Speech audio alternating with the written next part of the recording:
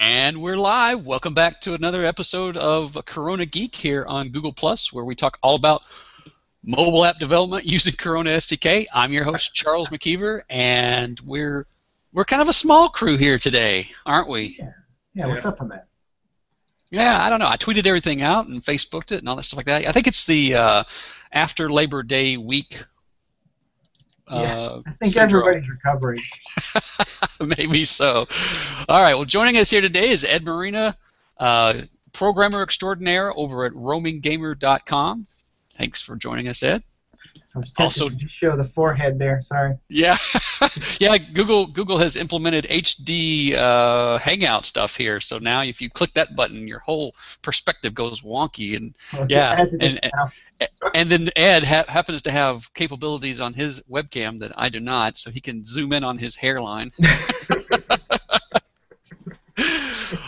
Also joining us is Greg Pugh from GP Animations. Greg is a what are you, Greg? A multi-talented Renaissance guy? I guess. I don't know.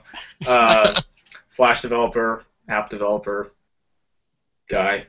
Graphics extraordinaire. Yeah. Yeah, but you do a lot of programming as well too, right? You don't like it, but you do it. Yeah, I program. I like it. It's like a nice mix-up because I'll draw some, and I'll get bored of drawing, then I'll program, and I'll get sick of programming when I run into a bug, and then I'll draw again. So it's nice to have two different skill sets because I get bored easily. You're a left brain, right brain kind of guy. Yeah. That's cool. Sign, getting bored easily. You got a brain that's just trying to, stay busy. Exactly. I like to tell my kids my brain is hungry. It's always hungry. It's like the hungry hippos. All right. It's hard to do. That's hard to communicate on a webcam. All right. Yeah. On that note, let's move into some other stuff here. Let's see. So, what's going on over at Roaming Gamer? Anything exciting? Secret stuff. Yeah, I totally flat-footed there. Oh man, there was something. Something's going on here. I knew that you had put out some tutorials and stuff, and there was last time we had talked about the poker template. Is there anything new like that? I've got no new templates. I'm going to have to disappoint you. I don't think I have anything publicly available yet this week. Okay, but next week, what we are going to talk about, though, right, is we're going to talk about SSK Corona? Yes, we might even talk about SSK instead of SKS or... SSK? Yes, we're going to have a discussion about SSK where we're going to dive into the details. We'll see how that show turns out. I've got some ideas. Yeah, it's a third party. For those who don't know what we're talking about, that's a third party library that Ed created to help making games be easier. I guess if that's not grammatically correct. Save you work. It's a work-saving library that I'm proud of. Okay. Yeah. I know a lot of people had jumped in from the previous show and said that they would love to have an in-depth walkthrough of that and how it works and all that kind of stuff like that. So that's coming up next week, so be sure to watch for that. Also, let's see, Jen Looper in Boston is getting ready to present at the Boston Festival of Indies. So if you're interested in that, if you're in the Boston area, go to bostonfig.com, and I think there may be tickets left, so go check that out and see. If you're in the area and you go, stop by Jen's talk and say hi. She's going to be presenting on, of course, how to use Corona, but she's also going to be showing a Candy Crush type clone. I think we're trying to call it Corona Crush. So that's kind of fun. And of course, Ed is the genius behind the code on that one. And genius. Genius. The aura here. Genius. You're supposed to do this when you genius. If I'd have known you were going to say that, I would have had some stuff going on here. Yeah, and of course Greg did graphics for that as well. So you guys are both involved in that. Oh, nice monocle. I like it. The genius. Of course, are you trying to say that Mr. Peanut was a genius? Because that's what I always think about. Was it the devil horns or the cat in the hat? That's what I'm asking. Oh, there we go. Nice bozo effect. That's pretty good. I would try to do that on this end, but it'd probably blow something up.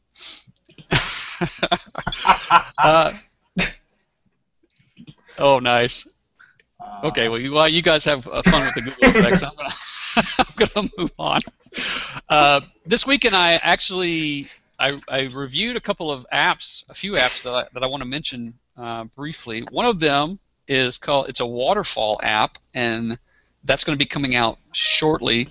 It's got some great special effects in it and things like that, but it's really a collection of waterfall images from Nick Nabowski, and he actually, well, he didn't take the images, I don't think, but he put the app together from a collection of images, and then he took certain pieces of the photography and separated it, and then he moves things around, and it has a great special effect. I mean, it's really kind of cool. So that's going to be coming out soon, and we'll let you know when it's available. But I had a lot of fun with that, and then also I took a look at Copper Shield, which is actually out in the iTunes store. So if you get a chance, go play with Copper Shield. It's kind of a space shooter type game, and I had a lot of fun with that. It's got a little D-pad on it. You can move around.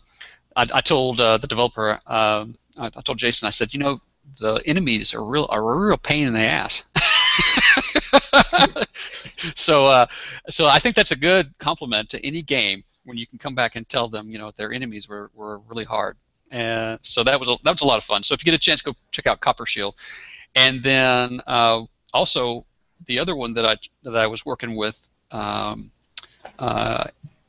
was Greg. Tell me it's word. What was the word? What's that? No, not phrase game. Not a phrase game, but word games. Oh, okay. Yeah, the word game pack, and by you and our regular. My brain is gone completely blank. Oh, Daniel Williams did that on his own, the word game pack, the 7 games in one or whatever. Oh, you didn't do the graphics with that? No, I was working on another project when he was doing that.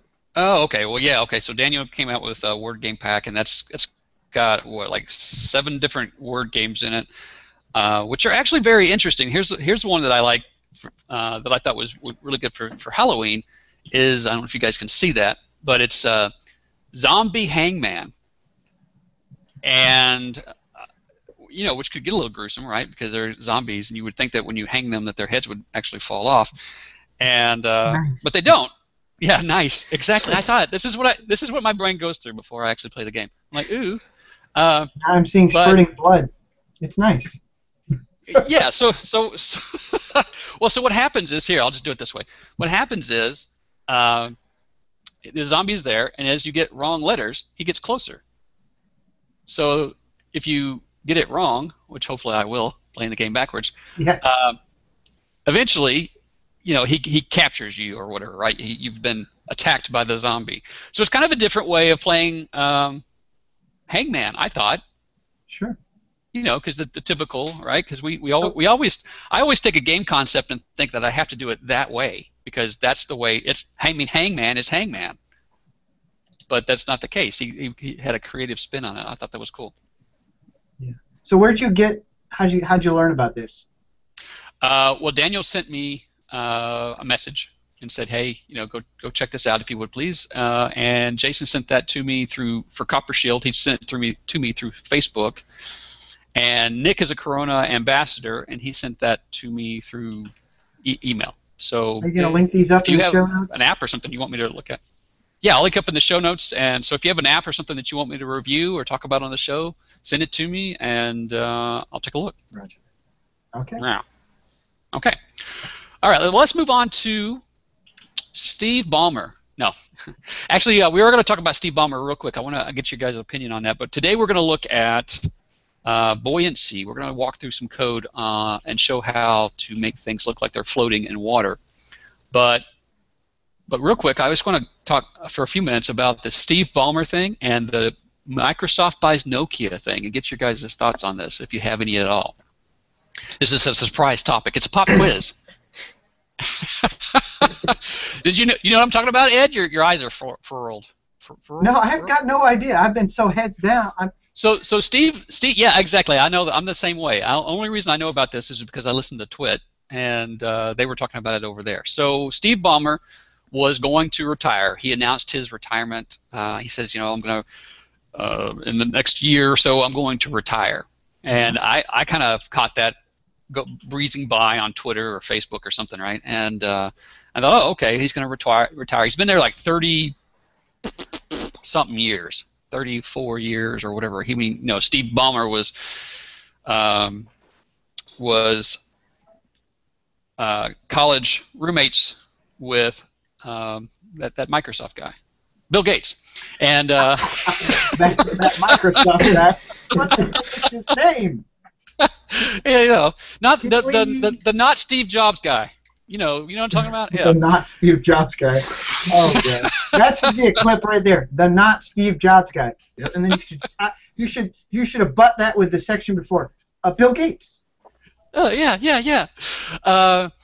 So anyway, yeah, they've been together a long time. Kind of like the Rolling Stones, and you never think they were going to break up, but apparently, Ballmer announced his retirement, and then I guess like a week later or something, he's out. So I don't understand what was happening, and I think it's kind of caused a little scuttlebutt in the tech community, and people aren't really sure what's happening. Some people think it's because of the board kicked him out, and some people think that he was just ready to go. But I think it's interesting that at the same time, Microsoft is buying Nokia. Did you see that news article? I dropped off for a second there. Sorry. Did you see that? Yeah. Did you see that? Microsoft bought Nokia. That was the question. No, didn't see that either. Yeah. Head in the sand weekend. Okay. Well, I don't think it happened over the weekend. But anyway, so Microsoft has purchased Nokia. So what do you guys think about that? What do you think that's going to mean for Windows phones? Which is Nokia Mobile, though, right? Yeah. Nokia Mobile. Yeah. Not the galoshes and the stuff like that. Microsoft's not getting into. Who knows what they're willing to do at this point? Wearable wearable Windows. Wearable tech. Right. Tech. Windows on your big toe. That's right. They'll tell you how much water you're standing in. Yeah. Are you standing in it? Of course you are. You're using Windows. Right. Are you standing in the water? Yeah. It was you this time, not me. So anyway. Yeah. So what do you guys think? Is it? I think it's going to. I don't know. I didn't really care because I don't think Nokia and Windows have made any crazy improvements within the past couple of years. So I don't know. I actually stopped. I used to love Windows and everything about it, and then I got into Mac, and that was the end of that. So you broke up with it? Yeah. After all the problems, all the blue screens, that was the end of it. I'm only laughing not at you, but at Ed's response over there, where he's like the single holdout, Oh yeah, because he's all Whatever you Windows. say, I say the opposite. So say No. something. If it makes you feel better, brother. That's right. No, Yeah, see, Ed lives in both camps. Yeah, I have to unfortunately live in all camps, which just gives me a headache sometimes. What's the thoughts on Ubuntu and them getting into the mobile phone business and the TV business and every business all at the same time? I thought that was that's dead. dead. Is it dead? Did the Kickstarter work?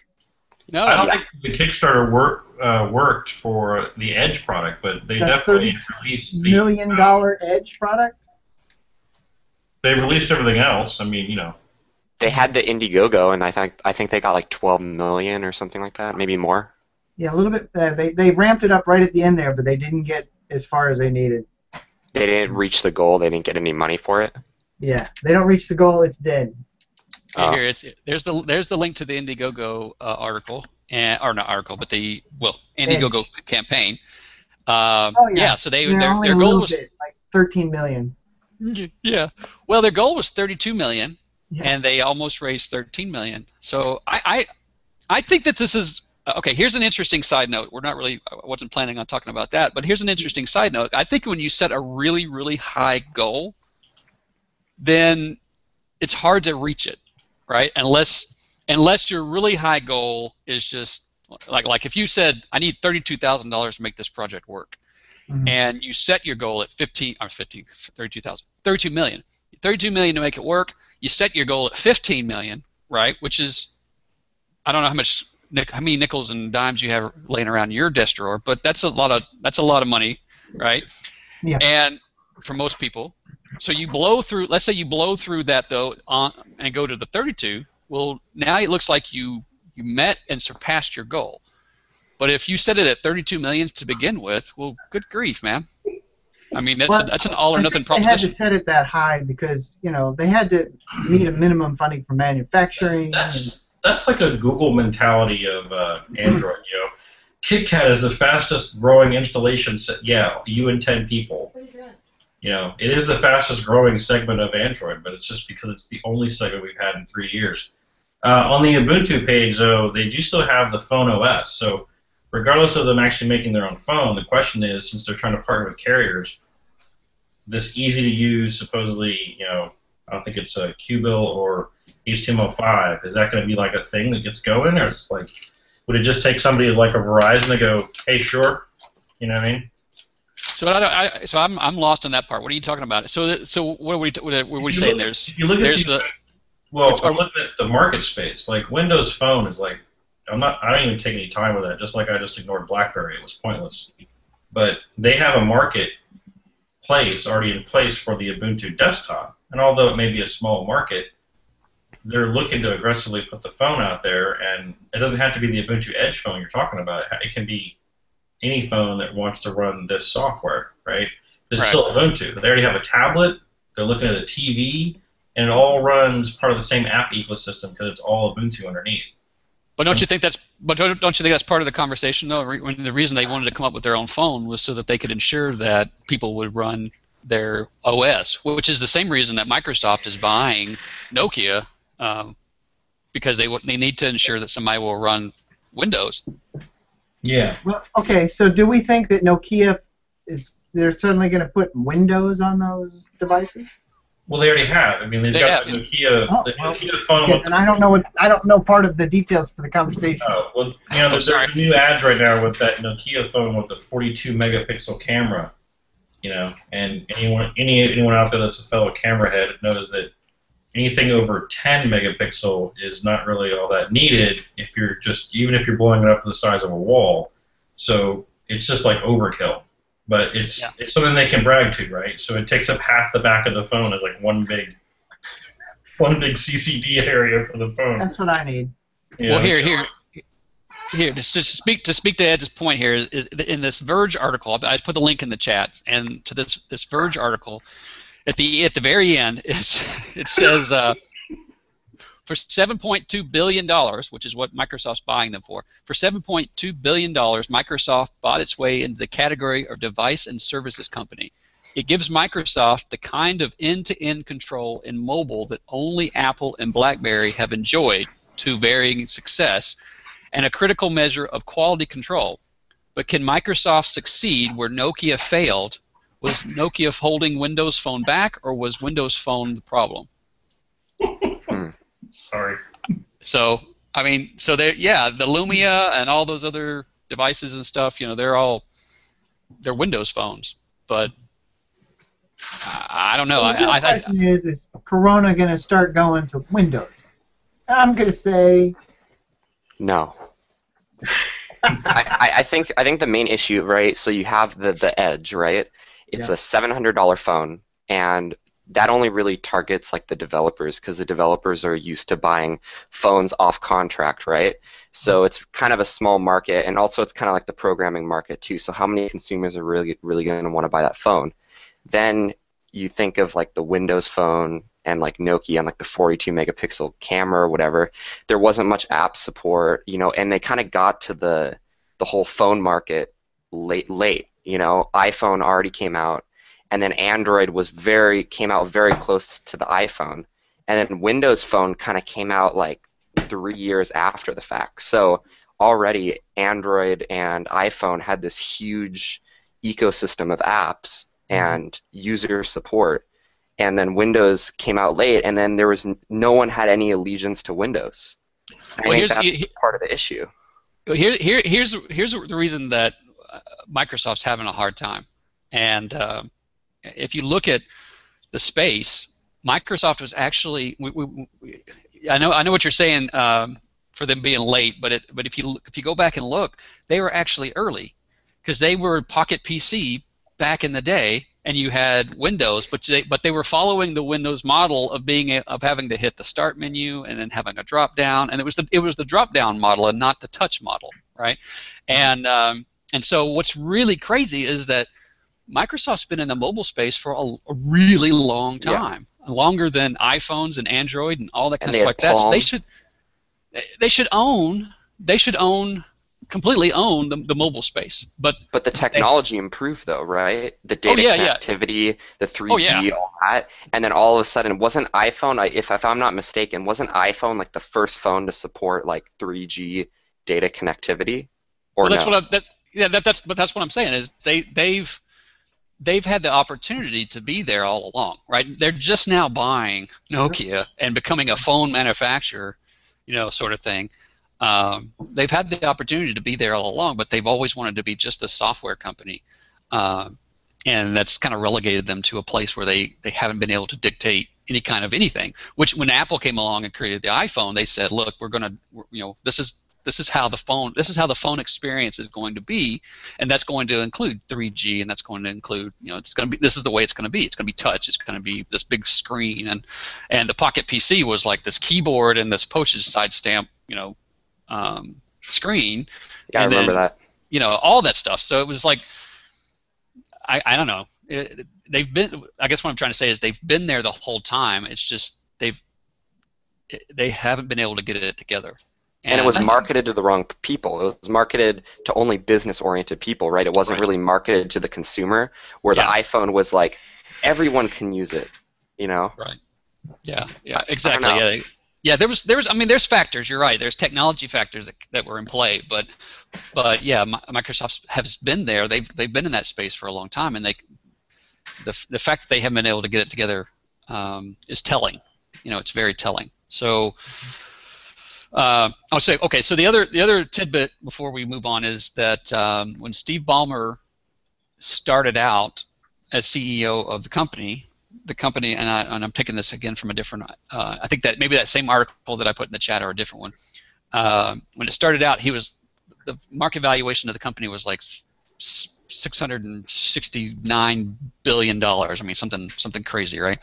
And now it's like $229 billion or something like that, right? So, so unfortunately, this is how Steve Ballmer is being measured right now. Is all these conversations about what his CEO, how well he did as a CEO. So, I don't know.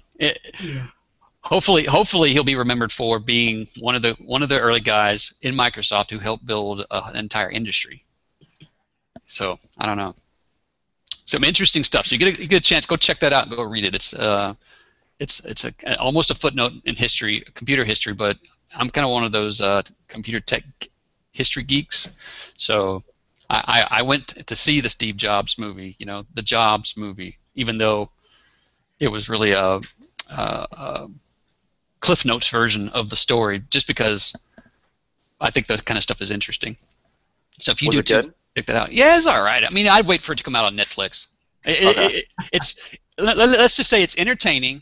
If you're into that genre of what went on in the early days of computer tech, you'll be interested in it. What's his name? I keep wanting to say Noah Wiley, but that's not him. Ashton Kutcher. Ashton Kutcher. Oh. Yeah, which is a terrible name. He does a good job, I think. I think he did a good job, but the writers should have been fired. Well, I think it's the Cliff Notes version. Yeah, wasn't there a weird part though, like with You know, it's like I'm not gonna do the custody thing with the kid, which everybody's heard that story with the Lisa thing. Well, see, And that's then, the and then like 30 or 40 minutes into the movie, she shows up on his couch, and it's like 10 years late, and, you know, and she's like in college, and she's sleeping over, and it's like, oh, just get up for breakfast. I'm like, where the hell did all the middle go? Where they reconciled? It was like, I don't want you, and oh, hey, good morning. You know, it's like to some degree, no continuity issues. Pirates of Silicon Valley. I don't know if you ever saw that. What? Silicon. That's a whole That's different a different film. That's a different. That's all. You get that at the back of the video. That's the beyond R rating film. If you've ever seen that, it's actually a better rendition of the story, at least the publicly released version of the story, than Jobs was. But of course, Jobs was focused completely on Jobs, right? So I don't know. It was a good movie. If you're kind of like me, I'm tired of being mugged at the movie theater. Just wait for it on Netflix. It'll be there soon. You know. Anyway. Okay, so that's not why we're here. Yeah, what's up with it? We're here to review code. So let's look at today's code sample. We're going to talk about how to make things look like they are floating in water. Okay, and hold on, I'm going to do the screen share, and I think I've actually worked this out to where I'm going to do. Oh, hold on, let me move this over. I'm going to do a desktop share where I share the whole thing. Oh, well, look at this. What's the matter? I don't know. Hold on. I'm having desktop. There you go. Desktop 2.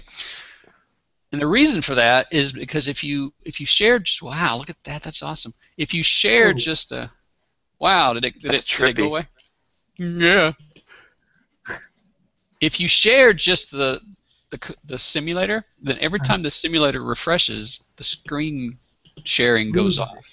Yeah, you lose it. You lose it. So I figure if I just share the entire desktop and then move the code around and get the, hold on, so just bear with me.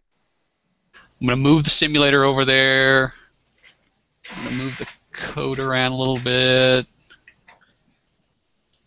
And then hopefully get us all in view, and then we can make changes. Because I know Ed's got a gazillion changes he wants to make. So this is the sample code that Corona made? No. Okay, so thanks for that, for setting me up there. No, this actually comes from Adam at insert code or insert. Oh, okay. Yeah, insertcode.co.uk, which is actually, I think if you go to his website now, it's insertco.de, right? So insert code with a .de domain, and it was down for a while. The website was down for a while. And apparently the domain name had expired, and there was all kind of other things going on, right? And so the code kind of fell out of circulation, but the website's back up now. So if you go to the website, it's all there. This example is there as well. So I talked with Adam this weekend, and he said he's going to be putting up some and things like that. Go there and check it out. I'm going to put that link in the chat. The other thing is Ed has posted this. Yeah, there you go. Thanks, Ed. So the other thing is, Ed, and put that in the chat. The other thing is Ed's posted this on GitHub, which we will put that link in the show notes as well, and share that out because it has a couple of different examples, a couple of different variations. So okay, so let's walk through this though. And see how this is all there. So basically, this got a little MIT license, so you can kind of use the code as you see fit. And so, okay, so starting at the top here, the very first thing that we do, and Ed, jump in if you have anything to say here, because I know you've reviewed the code and made notes. But basically, okay, so as per standard here, we kind of get rid of the display. The status bar, because it's ugly and we don't need it most of the time. And then we bring in our physics. I'm scrolling around here between 2-3 screens. Hold on. Lost my cursor. Okay. Awesome. I completely lost my cursor. I don't know where it went.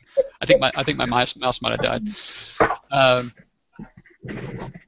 Okay, so we bring in our physics engine and start it up, and then we set gravity for the entire world because we don't want it just to default gravity. We want to actually set it, and I think this is basically we're setting it to pull everything down, not just. I mean, you can pull everything up with gravity, but here he's actually set a very specific gravity. I didn't play with 40. that. Yeah, I didn't play with that. Did you play? Did anybody play It with should that? be 9.8. That's like the default, I think, for Yeah, gravity. that's the default, but he's okay. We'll play with that a little more later. But he's kind of reset gravity, and I've got a see there. See how everything kind of falls in. It's the frame. Yeah. The frame rate's a little wonky here on Google Plus, but if I set it to increase the gravity, everything kind of. See if we do that again. Hold on. Let's do that. Hold on, let's do that again. My mouse went dead right here in the middle of the show. Awesome. Let's refresh. It doesn't seem to have. It doesn't seem to have too much difference. What'd you put it at? I put 90 on there. I guess that's maybe not a different. That's a little bit of a difference. Definitely different. Yeah. So whenever things fall into the water, they either fall in deep or they fall in shallow. Let's just say that. So based on that gravity that he's set. So okay. So that's enough about that. and then the other thing that he does is he goes in and he gets the gravity for the x and the y, which we'll look at in a little bit here.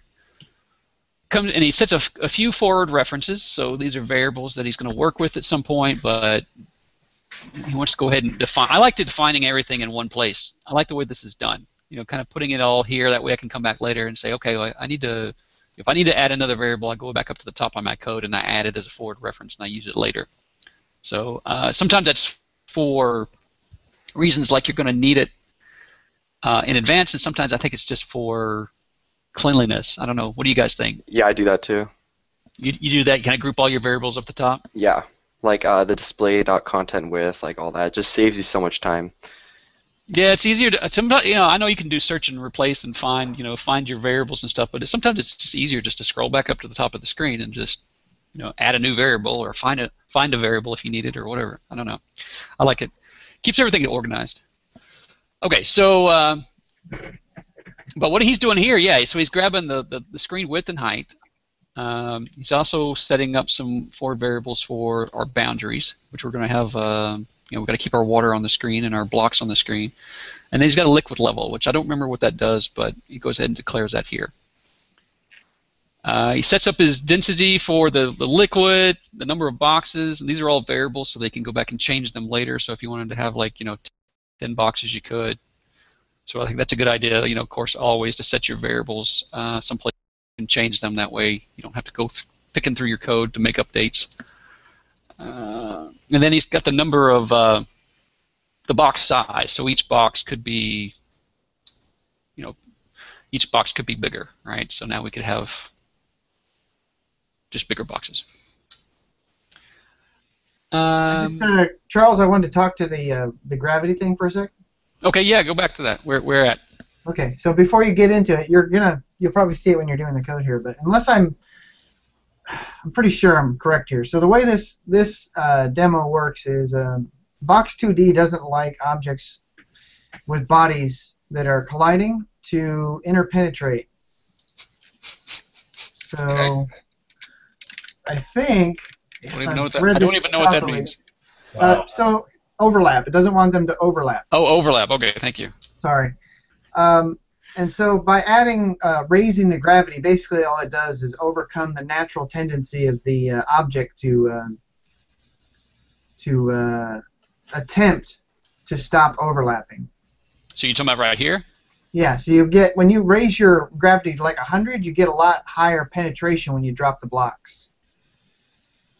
Oh, if you drop it to 100. Yeah. You raise it to 100. Raise it to 100. Yeah, it's gonna be hard to see here. Smaller too, but okay. Anyway, I'll let you continue. Sorry. No, that's okay. Let's see here. I got you. So let's make the blocks. It may be hard to see, but let's see. Oh yeah, it's gonna be hard to see. Okay, but the idea there is what you're saying is that we want to keep the blocks separate from. I get I get it. Okay, so let's go back to this. What was our block size? 40. Okay. Actually, I'm gonna bump it up. I don't know how it's gonna affect the overall thing, but let's bump it up. It makes it easy. Yeah, unfortunately, it doesn't come through well on the Google Plus because it doesn't record at a high enough frame rate to see it. Yeah, exactly. When you download the code for this, you'll see that everything, even the what probably doesn't even show up is the fact that it's bobbing. All the objects in the water are actually bobbing. Yeah, you can just barely see that. Yeah, let's see. Let's bump. I'll tell you what I'll do too is let's just increase the size of the simulator. Whoa! There we go. And sing. You're gonna sing too. Awesome. Yeah, exactly. Well, I'll tell you, you gotta have sound effects for all these tutorials. You Oh. Okay, can you kind of see that? It's kind of like little ice cubes to kind of dancing in the water. Yeah, I can see it.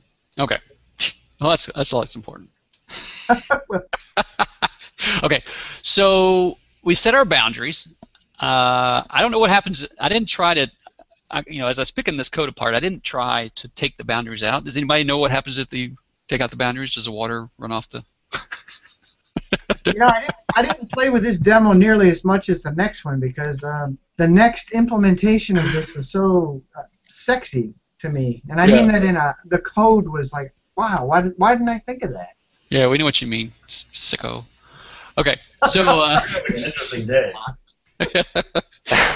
Anyway, so we set a ground and we set a ceiling and we set a left and right wall, which is pretty standard anytime that you don't want your. I think mainly it comes from the fact we don't want our boxes falling off the edge, right? I mean, we could make these boxes big enough they'd actually crowd each other out and push each other off the stage and fall off the edge. So we don't want that. And then we set them all to static, so that again they won't be bouncing around necessarily, or they won't fall off the stage. They'll just be there. Okay, so we do that, and then we create this group. So we create a boxes group. We're going to put each of our boxes into, and so now we've got kind of our main stage, and then we've got this boxes group on the screen, which we can't see it, but we're going to add boxes to it. So in our add box function, we're going to add boxes to our boxes group, which is fairly confusing. But what we do is we create that add box function first, because in the next few lines here at 95 to 98, we're actually going to use it. So what we do is we flip through and we create boxes that go into those groups. So essentially, whatever our variable was, I think we said 5 boxes, right? We are going to flip through 5 times, and we're going to add boxes to our group. Nice. And so we're going to create a new rect. So we're just going to create some basic geometric shapes. In this case, we're going to create some squares and pass in our box size and that sort of thing. And we're going to go in and create 5 different boxes and stick them into this group. So we randomly set the X so that they don't all kind of appear in the same place, and then we set the area, the density, and the mass for that box, which is actually just is area, density, and mass. Is that actually a property of NewRect, or is that something that we're just creating on the fly? Does anybody remember? I didn't research that part. Hold on. I don't remember. Okay, Ed's looking it up. So anyway, we're going to set those because we are going to use those later on in our calculations. But Ed's going to look up whether or not that's part of the NewRect or whether or not I think we're just setting them as. Actually, this is I think what I spoke to a week or two ago, which is about a year ago, Box2D's implementation in Corona. I don't know about worldwide, but in Corona did not have a mass attribute. And so, it was probably out there, but the key is if you wanted to do calculations where you applied a force to an object and you wanted to be consistent across different sizes, you had to figure out your own masses so you could do the appropriate calculation to apply the proper force. So what he's doing here looks like an adaptation to an older version of Corona where he did not have a mass value, because today Box2D implemented in Corona does have a mass attribute. Okay. So long story short, this is something he probably did to overcome something that did not exist previously. Gotcha. Okay. All right. Well, we use those calculations later on, so they are important. And then he randomly sets the fill color on them, so they just show up as different colors. And then he adds a adds a physics body to each one of these so that they'll interact with each other. Which I don't know if we showed this before, but you can actually pick these guys up and spin them around, and you can stack them on top of each other, and they kind of interact with each other. It's a little weird because I made the boxes really big, but they won't, just like a real physical world object, they won't stay balanced on top of each other. They kind of float apart.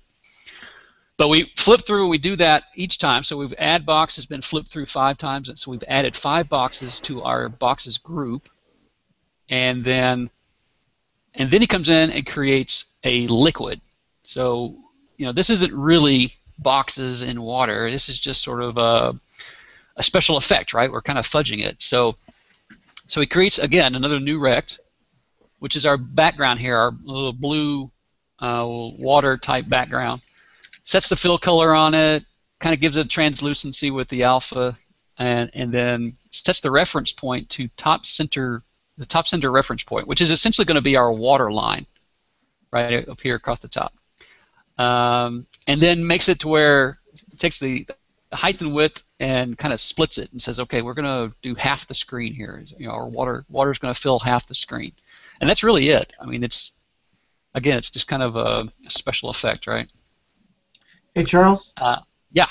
I need to redact the statement here. See, he did not even use the body premise on this one. So, okay. Again, Box2D doesn't like to have 2 bodies that overlap.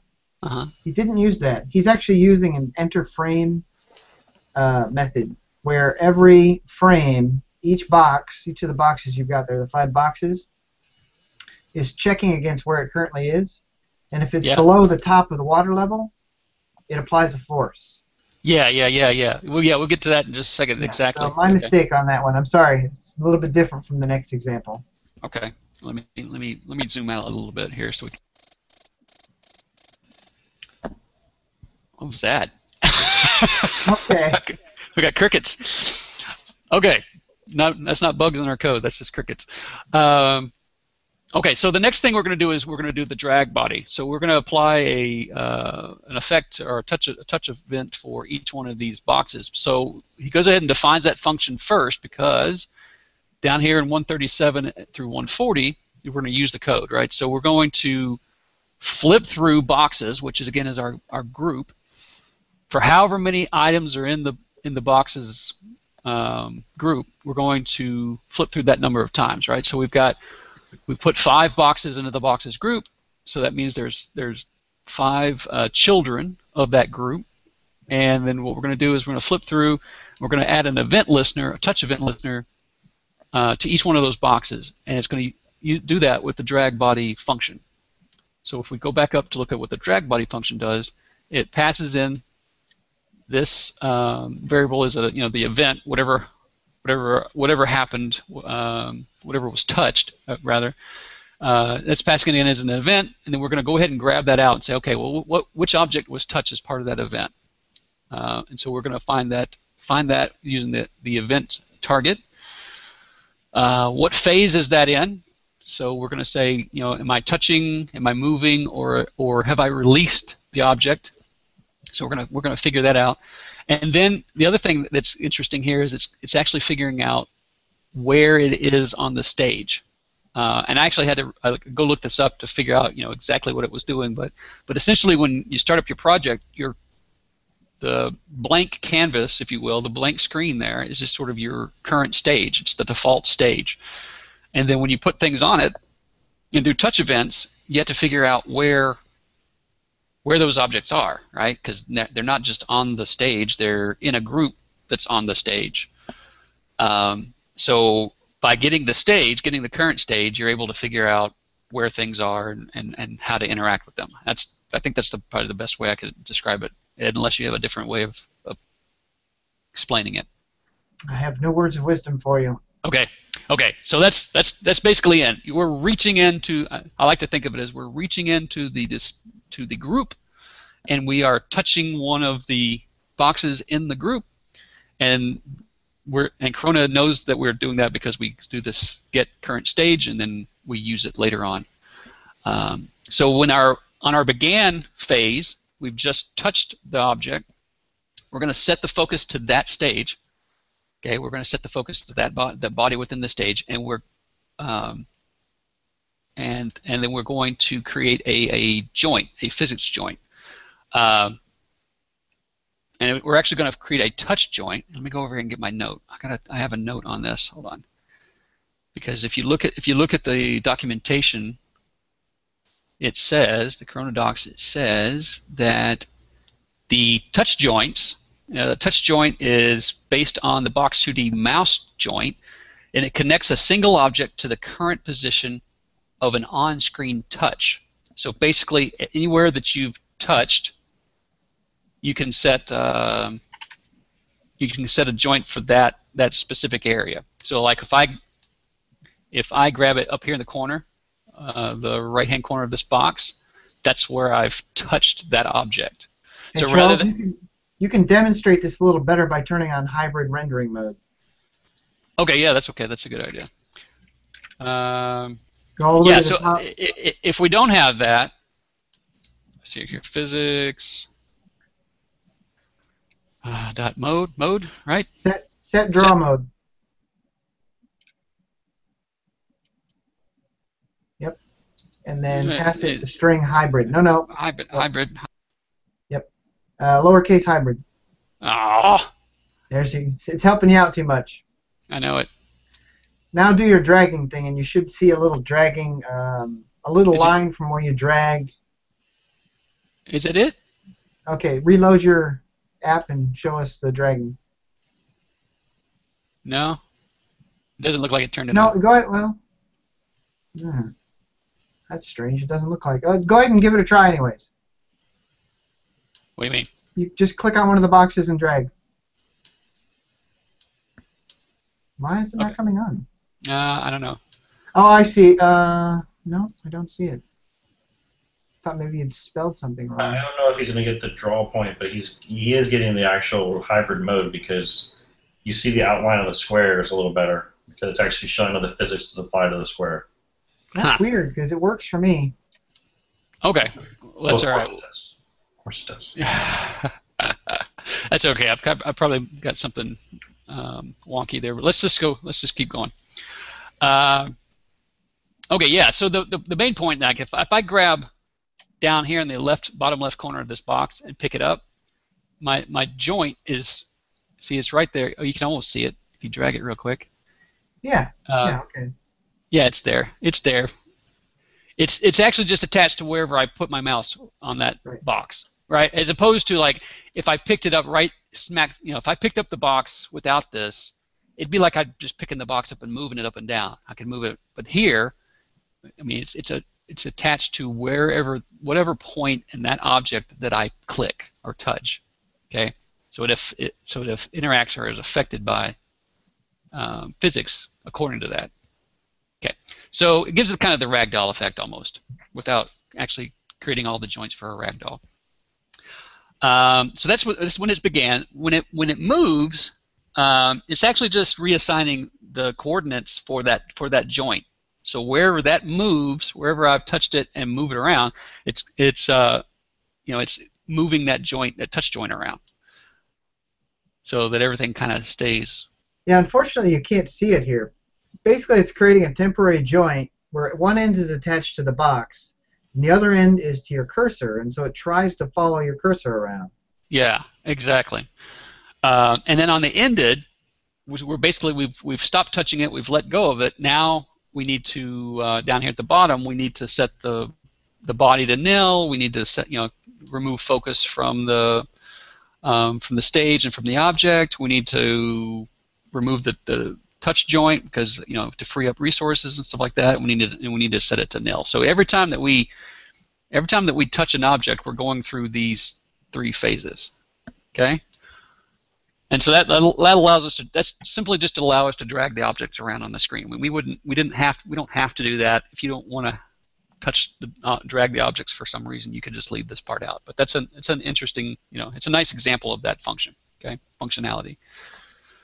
So let me see here. This is so the real beauty of all this, where the magic happens, is in float. And let me actually get rid of these comments here, just so that we can crunch. Because what happens like you were saying, Ed, this is all happening. If we scroll down to the bottom, this is all happening on an inner frame. So every 30 frames a second or 60 frames a second, whatever we've got it configured for, it's going to call the float function and basically adjust the boxes. So what's really happening is the boxes are being pulled down initially by gravity, and then they're being pushed up and pulled down over and over and over again, which simulates this effect that makes them look like they're floating in water or floating in a liquid. So the first thing that we do on our float, again, this is being called every 30 frames a second or 60 frames a second, however we have it configured, is that we flip through the group, which is the boxes group. We find out how many objects it has in it, and then we go through and we look at each one of those boxes, and we say, okay, for this box, I want to set the Y. Let's see, what is it doing here? Okay, yeah, it's applying the forces to the box, right? So it's saying, is my location of my box greater than or equal to basically kind of like my water line, right? And if it is, then it's coming in here and it's doing some calculations. So in the beginning, it's saying, okay, our submerged percent, how much we're going to be submerged, is calculated. And then the next thing he does is he sets a default and says, okay, I don't ever want you to be more than 100% submerged, right? Because that doesn't make any sense. You can't be more than 100% of something. So he goes ahead and sets a default for that, just in case. And then he comes in and says, okay, if that submerged is greater than 40, so this is just an arbitrary number, right? This is just anything, like he said, okay, I want like 40% of the box to be submerged.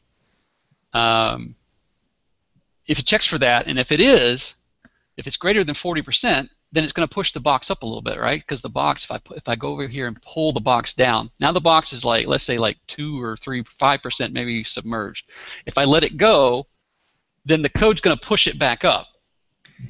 If I raise it above the water line, it's now 0% submerged, right? It's not submerged at all. Then the code's going to pull it down. So essentially what we're doing is we're saying if the submerged percent is greater than 40, then we're going to apply, which he's creating as a buoyancy force here. So he's looking at the mass of the box times the gravity. Remember, we got the gravity up at the top, and then we're going to apply some force to that. So we're essentially calculating how much force we're going to apply to the box, and then we're applying that force to the box here. So we're pushing it up. Let me see. Go back over. Note about that as well. The apply force. So on the apply force, you've got a couple of different variables going on. The first two things here are the x and the y of the force itself, and this next two are the body x and y, where you want to apply the force to. So essentially, we're calculating this y value here of how much we want to push the box up. Right. The key point is they're pushing up. The code is pushing directly in the center of the box and only upward. Yeah. So I could, if I wanted to, I could come in here and say 60% of the box, right? So now the box is, if you look at it, the box is actually sunk lower in the water line, right? Because now it's more submerged than before.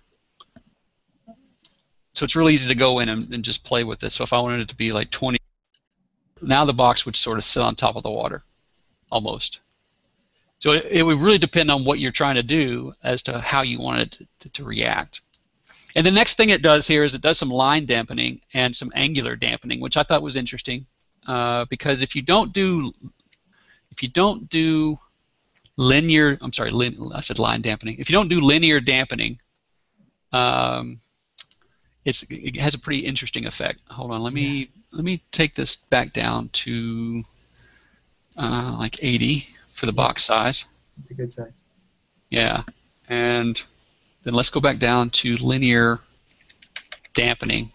So right now, when the boxes fall, they fall into the water and they bounce, they jiggle around a little bit, and they kind of come to rest, right? And then they're just kind of bobbing up and down like they're in water.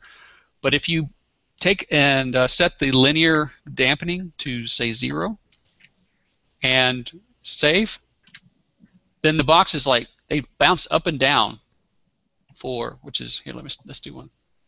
They fly out of the water. Yeah, they actually fly. Like there you go. See those two on the left there? They're actually flying out of the water, and they just keep doing that. It's almost like there's no, because again they're not actually in water, so there's no real friction. Right. So they just kind of, it's almost like a perpetual motion machine. They just keep going up and down, up and down, up and down, because there's nothing to diminish that.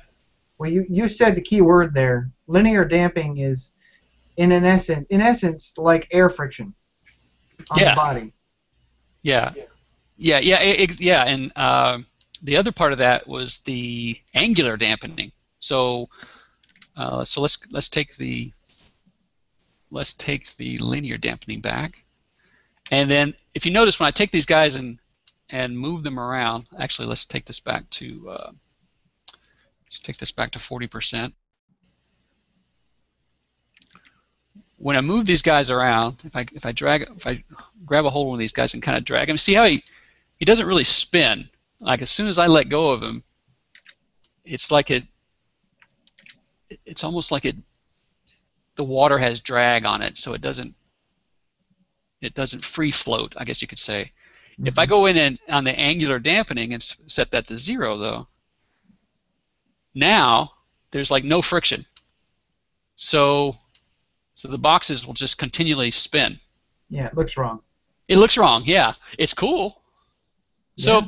So as I was going through this, I was like, well, these are some, I mean, as you play with this, it's really a water buoyancy example, but you could manipulate it to get any kind of effect that you want. So you could really have some fun with this. I mean, because these are squares, but they could be characters, they could be anything, right? So anyway, so it's a key takeaway for people here who are listening, besides the just fun playing with this example, is playing with physics attributes can easily lead you to a game mechanic. Yeah, very well said. Definitely. Okay, and so then the other part of this, like I said, is pushing up. So right, or pushing down. So if our let's say, you know, for example, our submerged percent was,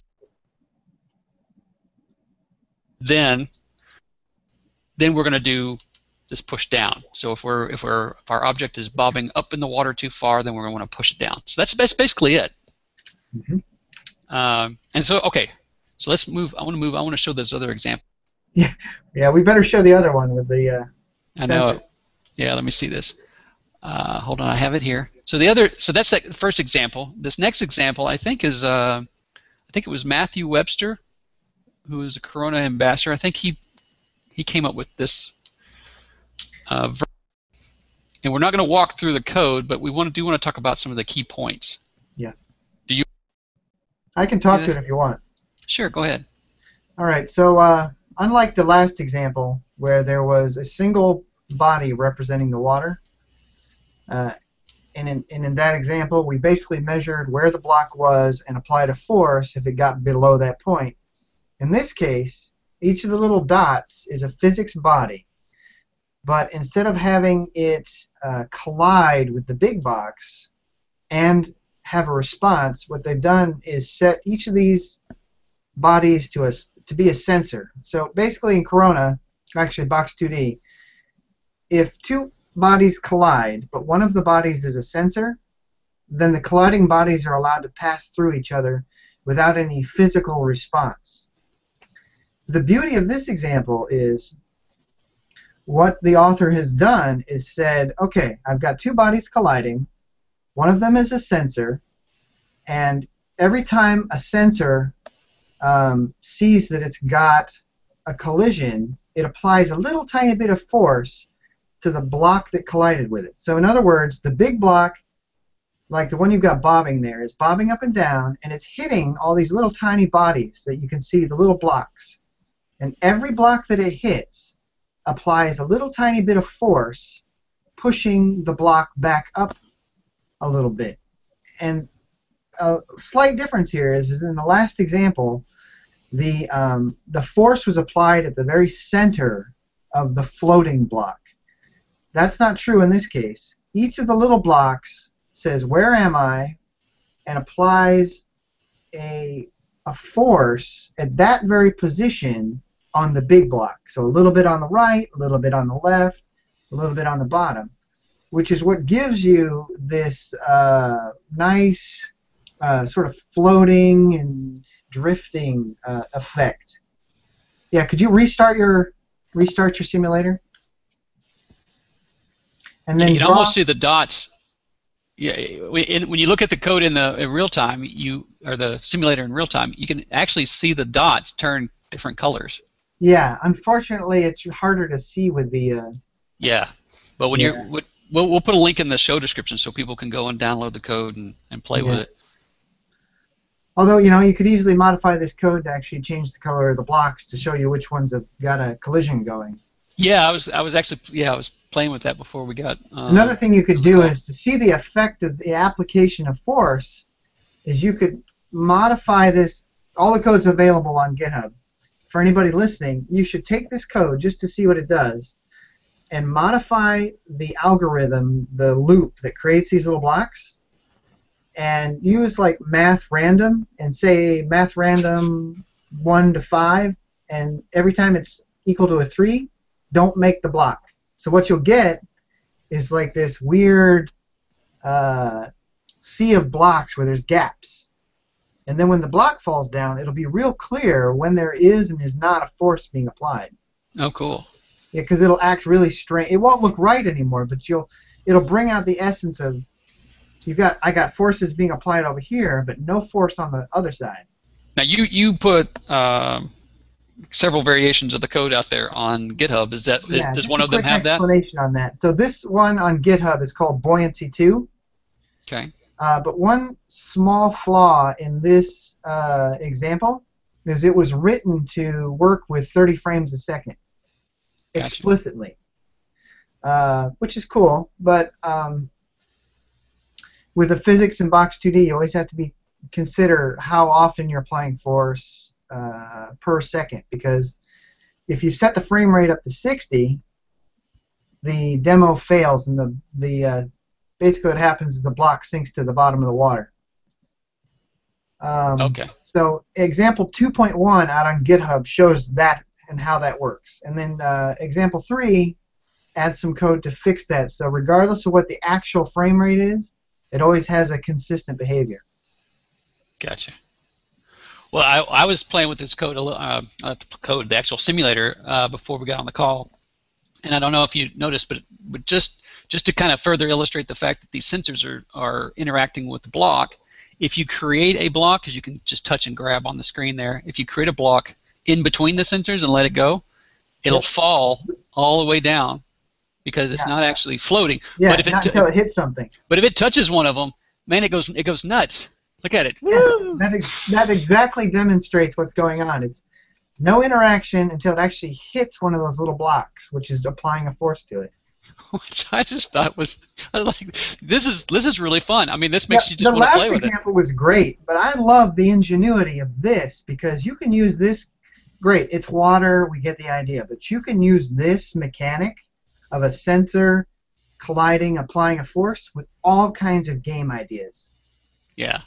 This is the exploding butter is what I call it. I can imagine having like a shooting game, like a tunnel flyer, where you've got force fields in some places that push on your ship and things like that, or fans. You could use this to create a a fake fan effect that blows things up as they go by. I'm laughing because you're totally into the physics thing of it, and all I see is exploding butter. Yeah, Mr. Exploding Butter over there. Okay.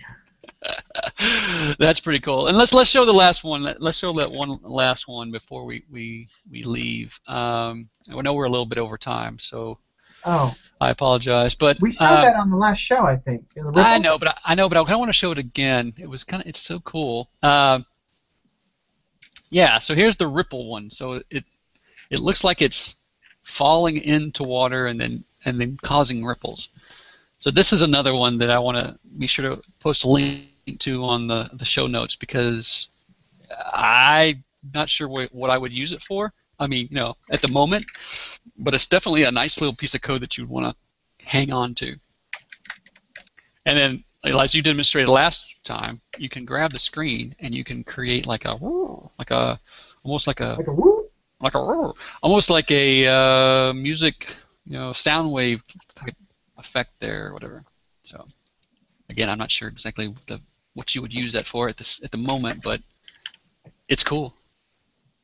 Yeah, I love these examples. Yeah, and I think for anybody who didn't see the last week's show, I think you said that each one of those lines across the top, one of those points rather, across the top is being calculated on the fly. So so that's how it gets its relationship from one dot to the next. So it's calculating its relationship on either side, which is very cool. Real nerdy and very cool. Yes, nerdy. Thank you. Not geeky, nerdy. Geeky. Well, geek is chic. Nerdy's just real. All right, so let's turn off the screen sharing. Yeah, I'm including one more version. I'll check it out on GitHub. Okay. Put it on GitHub, but it does this. Basically what I was talking about. It randomly does not create some of the sensors, so you get this like patchy behavior. Yeah. And you can play with it to see how having sensors does or does not affect the force. See, like the force is no longer even, so every time it hits a group, that edge goes up. It's a little bit hard to see in the demo here, but I think people will get it. And doesn't look like it's enough to keep the block from falling. Yeah, although it's not enough because, yes, this example is extremely sensitive to the amount of force, which is each little dot has to apply just its own part. Oh, we forgot to mention that. Multiple calls to apply force in Corona / Box2D is additive. So every frame, if you call it 100 times, all those forces, so let's say I apply force 1 and I call it 100 times per frame, that's the same as applying force 100 just one time. Which is why this example works. Right, and that could be very cool. I mean, well, it is very cool. We just saw an example of it. All right. So, looks like we went over a little bit. We did. Okay, so let's announce this week's T-shirt winner, and then we will close things up. So this week's it's Joel Candelaria, and I hope I pronounced that correctly, Joel. But Joel heard about us on the Corona Labs website and follows us on Google, and he went over to coronageek.com/giveaway and entered his name in the drawing so that he would potentially win a T-shirt. And so now he's going to have a T-shirt sent to him along with a free year subscription of App Developer Magazine. So if you're interested in that sort of thing, T-shirts are your thing, which I personally have just a closet full of T-shirts. Go on over to coronageek.com/giveaway and fill out the form there and tell us how you heard about Corona Geek and where you follow us on social media, and hopefully we'll choose your name out of the hat.